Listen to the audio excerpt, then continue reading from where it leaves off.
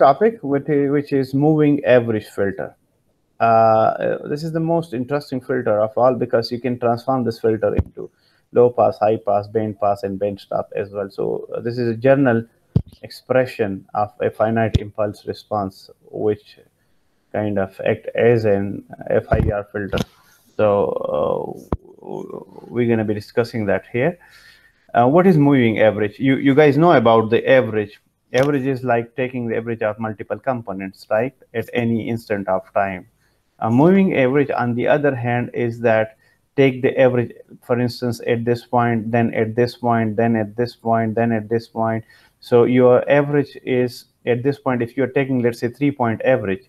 So there are three possibilities. One, this value plus this value plus the previous value, divide by 3, and you get the average. Then if you move on to the next point, so it will be this point plus this point, divided by 3, and you get the next one, and so on. That's one way to do it. The second way is that at this instant, you take the average of these future values, 1, 2, 3, and you have the average value here. Then you go to this point, you take the average of the next 3, and that's like a 3-point average.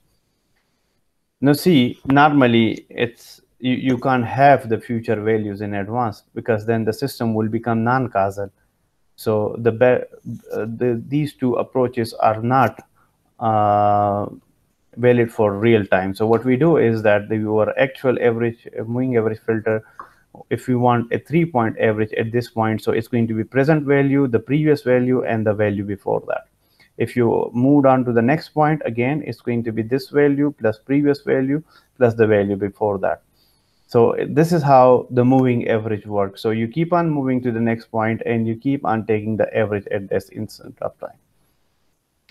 So let's say if we are discussing a 3-point average of finite length signal, so that is x0, x1, x2, for instance, having these values, it will give us an answer of this at that particular instant of time. Similarly, for the next point, it will give us the average of this. This is the things that I just discussed in the previous slide. So this is the expression when you are considering the future values, x of n plus x of n plus 1, which is a future value, plus x of n plus 2, which is a future value.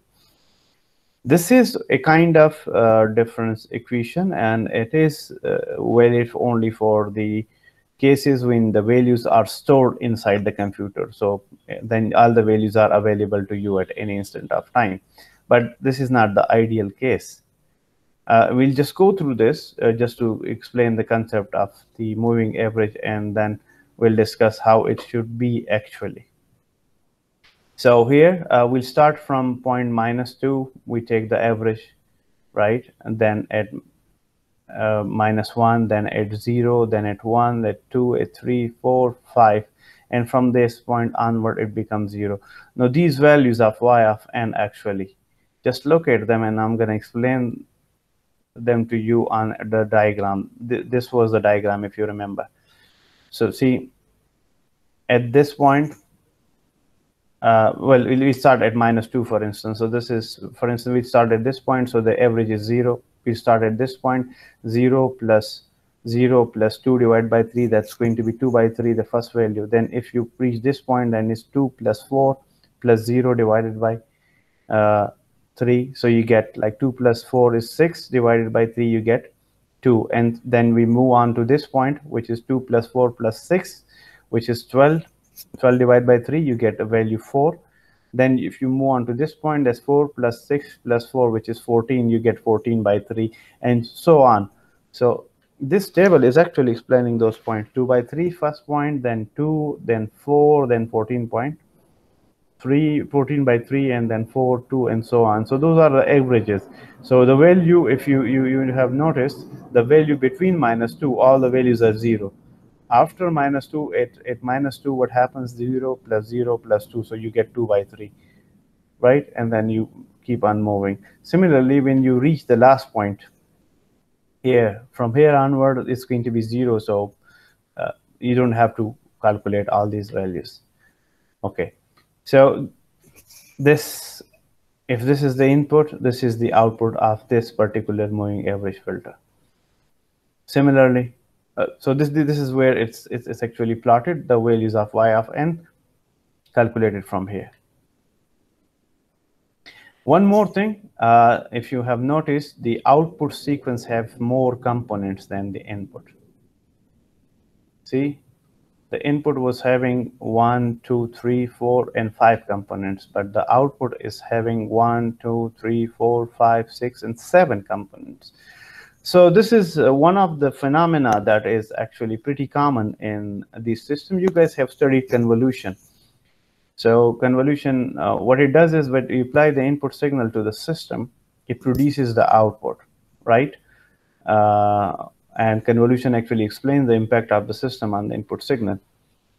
But what happens is that when you supply a signal of, let's say, number of samples n, and the system response is having m components, the output is usually equal to n plus m minus 1. So if the input is having, let's say, 3 samples, the system is also having 3 samples, the output is going to have 5, because that is 3 plus 3 minus 1. So this is one of the issue with the digital system, and we're going to be discussing that at a later stage, that how to ensure that the inputs and outputs are exactly in the same length, because if the values are keep on increasing, then it doesn't make sense, because you supply 5 samples to the as input to the system, the output should also have 5. So we're going to check it out why this is happening at a later stage and how to get rid of that. Okay, like I've discussed that the previous expression written was having x plus n, n plus 1, and n plus 2. So that was non-causal, depending on the future value. So the actual expression for the running average filter or moving average filter is, okay, these are the two terms used for it. Sometime moving average, sometime running average. So they are both almost the same. So for system to be causal, it should be the current values plus previous values plus the value before that, the 3 components, and divided by the corresponding number of components. So it's an average thing, but it is being actually taken all multiple points. So you keep on changing the value of n, and you keep on getting different values in this expression, and you keep on adding them. So this is the expression for a 3-point running average filter, and these are